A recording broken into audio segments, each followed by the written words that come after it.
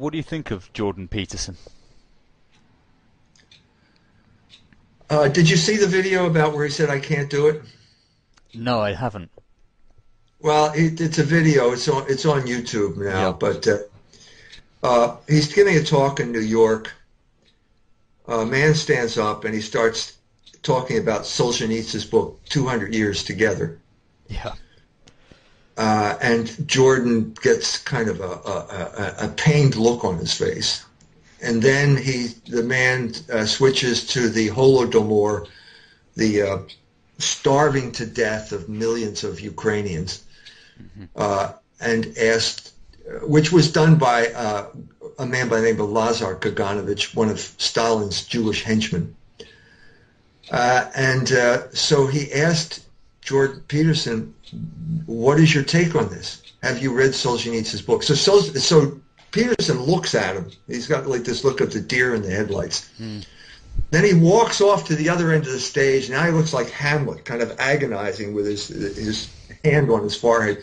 Then he walks back and he's ready to say something, and then he says, "I can't do it." And that's it. End of discussion. So this is happening around the same time that David Brooks has written an article called the Jordan Peterson moment, where he's basically anointing Jordan Peterson as Mr. Anti-political correctness. You know, standing up. Anybody who says anything in Canada against transgenderism or gender ideology is immediately proclaimed a hero. Yeah. And I don't want to take any credit away from him for doing that, but I mean, there are certain topics that he simply will not, he cannot bring himself to address. Yeah, yeah. I was listening to him the other day, and he does talk about logos as the sort of cornerstone of Western civilization. I thought that was particularly interesting, but his understanding of it, or his conceptualizing of it, was quite limited, I think. Yeah, I mean, I detect elements of Nietzsche. I detect elements of social Darwinism. When he talks about Jews, he invariably talks about their high IQs. So we're back to this kind of crypto-racial argument here. Yeah. And people who don't like Jews are basically envious of their success. I mean, this is the story that he's saying. That's needless to say, that's not the story that I've been telling. That's not the story of the Jewish revolutionary spirit, which is based on an understanding of logos. And the whole point of that book is that basically when the Jews turned on Christ and called for his crucifixion, they killed the Logos incarnate. And once they did that, they became rebellious against Logos. And when you're rebellious against Logos, which is also the order of the universe, including the social order, you become a revolutionary. And I'm saying that's been their identity for 2,000 years now. That revolutionary spirit is transmitted via primarily the Talmud, but one thing I wanted to ask you was if that kind of explains the sort of subversion for the main stretch of history. But when you come up to today, and where most Jews, like Christians, grow up in essentially secularized environments, they don't believe in God, they don't go to synagogue, etc. How is that Talmudic ideology transmitted? Well, it comes through concepts like tikkun olam, right, which is basically their notion that the Jews' mission is to heal the world, okay? And then that gets transmuted into messianic politics or messianic political movements, like Bolshevism, for example. The Jews were very much in favor of Bolshevism when it came out because they thought it was going to change the world for the better. Well, the Jewish mind, the Jewish revolutionary spirit is constantly coming up with new forms of messianic politics throughout history. So just most recently, it just goes from, okay, now it's feminism. Well, feminism, it sounds a lot like Marx's class conflict transposed to the sexual realm. Yeah. Okay? If you say that, or if I say that, I'm called an anti-Semite. Okay? If the Jew says it, well, that's great, because of course that's what we're doing. We're trying to heal the world.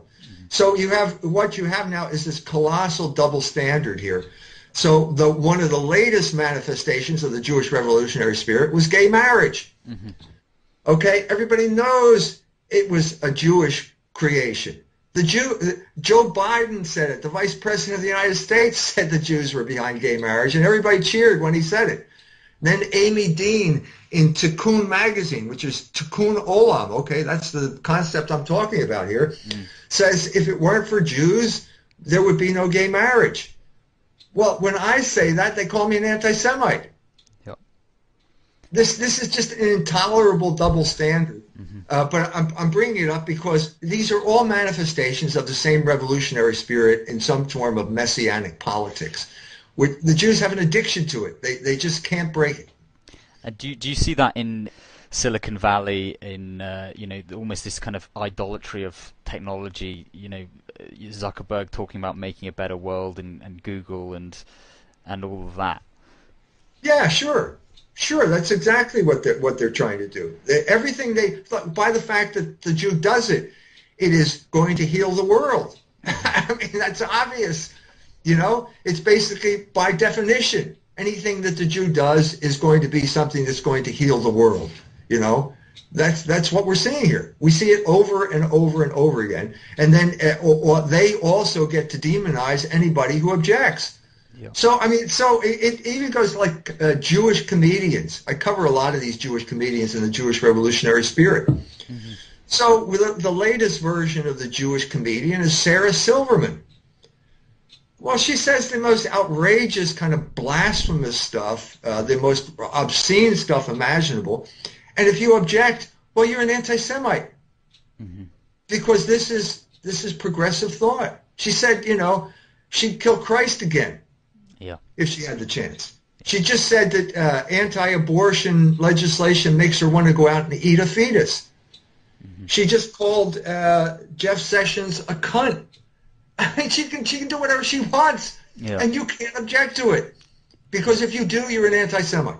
It's almost sort of pathological, isn't it? It is pathological. Yeah. This lady needs counseling. Yeah. She's out of control. Yeah. And why is this funny? Yeah. She's known as a comedian. She's a stand-up comedian. I haven't heard anything that she said that's even remotely funny. Do Orthodox Jews, Hasidic Jews, the more religious Jews, do they not see that these movements that they oppose it? Well, yeah, I mean they do. I mean, there's a Neturei Karta is a completely anti-Zionist operation that opposes the state of Israel. They're always out there demonstrating against the state of Israel. Yeah. My late friend Rabbi Dresner wrote a book. He's the one who got me started on the pathological effect that Jews like Woody Allen had on our culture. It was a Jew who brought that to my attention. Oh. Ford is a Jew, now a Jew. He wasn't before, but he's the one who started talking about Jews and pornography. So yeah, there are lots of them bring it up. The best, I guess, description of what it's like to be a Jew was from one of Israel Shamir's books when he's fighting for the IDF during the '67 war and waiting for the artillery barrage to just obliterate them.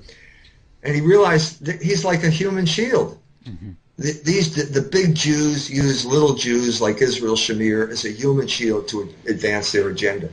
It's also very apparent if you watch the Coen brothers movie A Serious Man. This whole split between the Jewish leadership and the Jews themselves are basically held hostage to an agenda because of their rejection of the Logos. They've imprisoned themselves. They've become hostages because of their rejection of the Logos.